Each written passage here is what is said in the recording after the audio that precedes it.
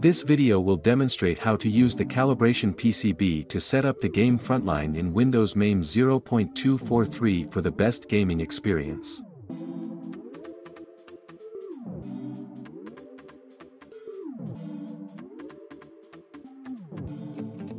Let's first open the Frontline game. This game will utilize the gamepad point of view hat mode.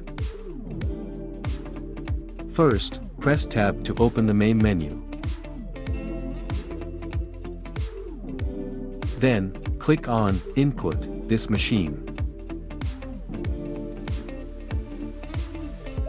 Now, we need to set up the joystick movements up, down, left, and right, mapping them to the right stick. The mapping of the left stick will require the calibration PCB. As you can see, the letters U, D, L, R printed on the PCB should correspond to the up, down, left, and right on the joystick hat.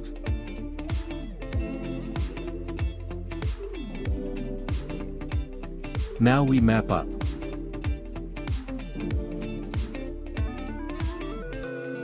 Then, map down. Left.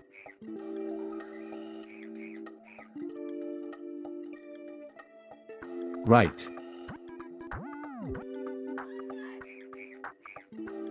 Then, map button 1 and button 2.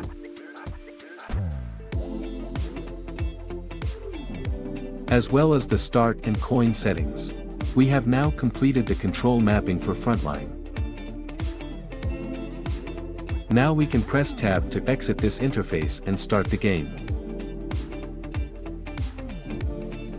Now you can see the rotation of the knob controls the direction of the character in the game, and the movements of the joystick can control the character's movements. Now, enjoy your game.